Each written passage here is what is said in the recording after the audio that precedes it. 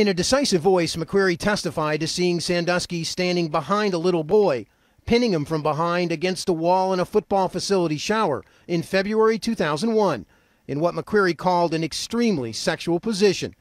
"You don't expect to see anything like that ever," he told the court.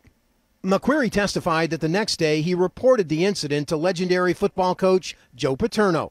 "I made sure he knew it was sexual. It was wrong. No doubt about that." Before McQueary's testimony, the day started when prosecutors called one of the alleged victims.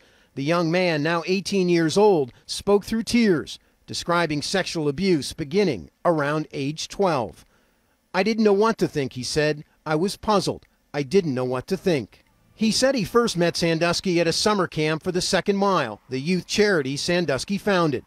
The witness said the abuse took place in the basement of Sandusky's home, a progression that began with nightly goodnight kisses and led to oral sex.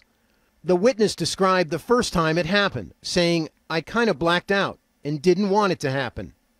Under questioning from lead prosecutor Joseph Keteyian, the accuser testified the sex continued for 3 years, until 2008, when he said he cut off contact with Sandusky.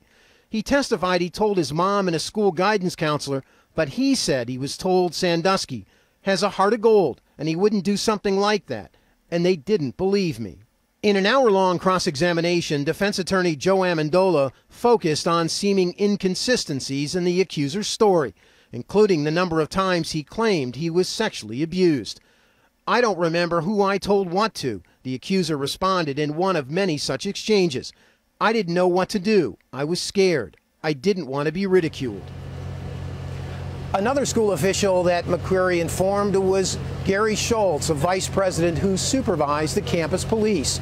McQueary believing in informing Schultz. Scott, he was alerting the proper authorities. Armen, thank you very much.